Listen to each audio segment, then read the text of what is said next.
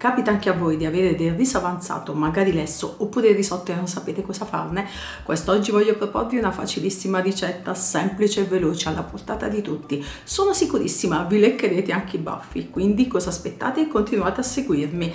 Vi ricordo, se ancora non l'avete fatto, di iscrivervi al mio canale, è gratis. Attivate la campanella per rimanere sempre aggiornati sulle mie nuove ricette. Se ancora non l'avete fatto, consiglio di condividere le mie ricette sui vostri social e in questo modo il mio canale continuerà a crescere ancora di più.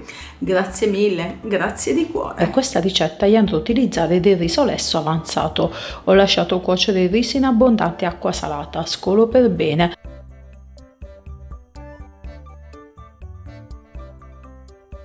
Metto in una ciotola e lascio intiepidire. Come detto in precedenza, si può utilizzare il riso lesso oppure il risotto. Poi unisco il pangrattato, il formaggio grattugiato e la farina. Poi unisco il prosciutto cotto, trito finemente. Infine unisco un uovo medio, mescolo per bene questi ingredienti. Se il composto dovesse risultare abbastanza secco, consiglio di aggiungere un altro uovo. Ho rivestito uno stampo da forno da 22 cm di diametro con la carta da forno. Olio leggermente la base, poi verso metà del riso. Con le mani leggermente umide compatto per bene, alzo leggermente i bordi. Poi unisco il formaggio tipo asiago e scamorza.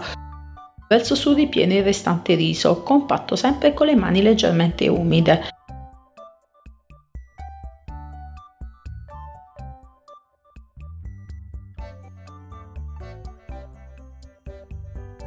Quindi inserisco qua e là delle olive verdi denocciolate.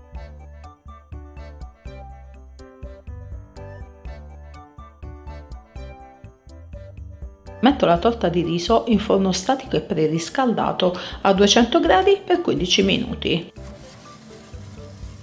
Miei carissimi amici, questa è la torta di riso della mia nonna che mi faceva sempre da piccola, una torta di riso semplice e molto saporita. Io ne vado matta, provatela anche voi!